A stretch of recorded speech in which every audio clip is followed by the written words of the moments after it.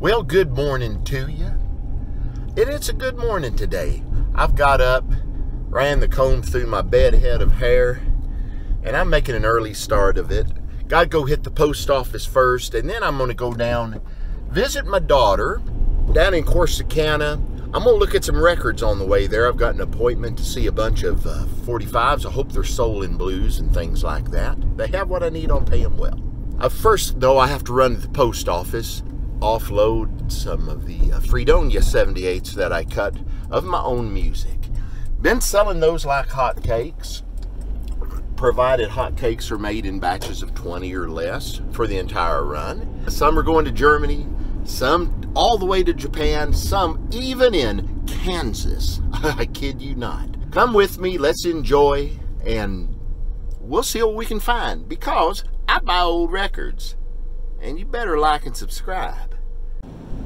Well, I've made it to Corsicana, stopped by and picked up my daughter, Chelsea, who's actually taking the video at this point. Of course, she doesn't want to be on camera because she doesn't have her makeup on. She thinks she looks like she was in a burn ward or something. No. You know how people are. They tend to overreact when you get a lens around them. But it's okay. She's cool. She's a musician. She has a band called a project called the Evil Eye Effect. A duo. Yeah, it's a duo. I'd say band, but when it's two people, that's more of a duo thing. They're pretty cool. It's not my kind of music, but I could see the influences there. www.theevilEyeEffect.com. There you go. We're going to go out here to a little town called Purdon, take a look at some records. I'm hoping it's blues. I'm hoping it's soul. Maybe a little rock and roll. Probably I'll get there and it'll be Tony Bennett. Tony's cool. That guy can still move people with that voice of his. I just can't sell his records. Let's go.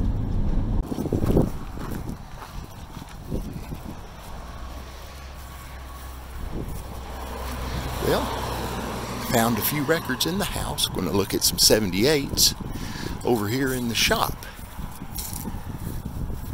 I like being out in this area.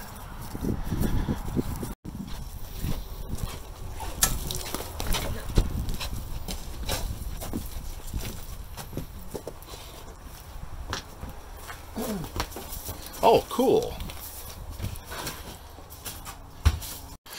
Well, sadly, the 78s out there were too decomposed and rained on to survive.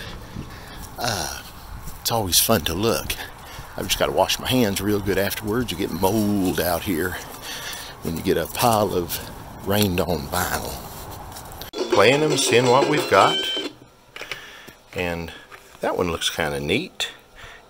W. Williams and his Blues Men, Mississippi Roundhouse. That's going to need a really good cleaning.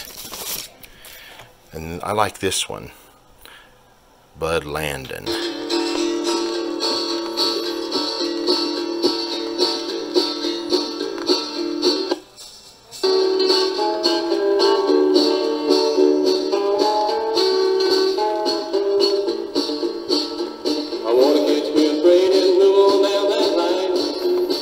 Yeah, I like that just fine. Found three decent records there. One was Pop's Acree on OK Records, an old 78 harmonica solo, probably from about 1924-25. Then did a rockabilly record by Bud Landon. That's out from West Texas. Sorry about all that. I was turning the air conditioner on the car since it's December and it's either freezing or burning up.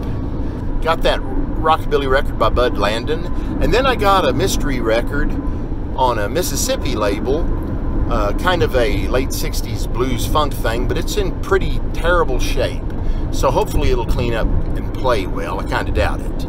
So I'm off to a good start. We're going to go back into Corsicana proper, hit some shops that I missed the last time I was coming through town. Well, we're back into the booming metropolis of Corsicana, where I moved away 5 times before I finally moved away for good. If you like Corsicana, you like it. If not, it's Corsicana. Anyway, we're going to go hit some places downtown that I missed the first time because, well, they weren't open. Okay, so we are going to jaywalk, according to my daughter. we're going to check this place out. Hopefully they'll have something. You know the drill. Found some 78s to look at. All I need is one good one. I'll switch to specs on this. Oh, okay, these are all German records. No wonder I thought I was having a stroke. It turns out these records are just in German. Jugendchor. See, this is an acetate record. Come here, bring that thing up here close. And this is a studio cut record, like with, well, probably cut on the same kind of machine I have. There's no lead in the grooves. It's probably a 1936 Presto. Reinhold Walter Dirigent, Twayland. So it's a kids choir recorded in German. How it ended up here in Texas? I'll never know. More 78s. Huh, Prairie Ramblers. We'll take a look. I'm not so sure. How much are they? $4 each. That might negate getting that record. Ethyl in my gas tank, no gal in my arms. Jimmy Heap. He was from Taylor, Texas. He did some cool stuff. Just take a look at this. I don't think. Now it's got a pressure crack in it. We will pass on that. Didn't find anything there, but a really cool guy that runs it. And now I'm going to check some of the competition out. I found a few 45s here before. And most of the people around are pretty nice that run the shops. Sometimes you'll run across people that aren't so much. Then when you find something great that's worth a lot of money, you feel much better about it. Well, we'll talk over this radio here so we don't infringe copyrights, but I'm going to start going through this little stack of 45s in this shop. Maybe luck will be with me, but I have to cover up what's playing in the background. That's a bane on my existence, is the background music some of these places will play, especially at Christmas time. Well, okay, I found some 50-cent 78s. Interesting things. Here's a nice risque song from that I remember. Actually, I heard this on the radio when I was a teen. Buddy Jones. It has one of the earliest electric steel guitar solos. It's called "Now She's Selling What She Used to Give Away." But he never quite comes out and says what it is. This one is another risque record. She tried it last night. The flip side, though, it's probably instrumental, Gambler's Blues. Don't know how that is. And this one is just Hurtado Brothers Royal Marimba Band of Guatemala doing an Argentine tango. Might as well try it. At that price, I can gamble. Let's keep looking. Well, you can always check the Salvation Armies and Goodwills and such out. Usually, they don't have much, but you'll be surprised at the stuff that actually will turn up from time to time. It's been years since I found anything decent here. Well, no records at all, but a couple of good $3–4 pairs of jeans that fit, but then the piece de resistance. This is a marvelous home-done painting where they put netting over the finished product into the wet paint. So it's kind of part of there now. Somebody had a tribute done to him. I wonder who the poor lady was. That's going in my record room. We will go over here and check out the glorious thrift shop that has been around for a bit. It's the Segunda thrift shop. That means somewhere there's a first, if my Spanish is correct. And you need to be bilingual, folks. It's just a better thing, you know? That way I can buy records in all sorts of languages.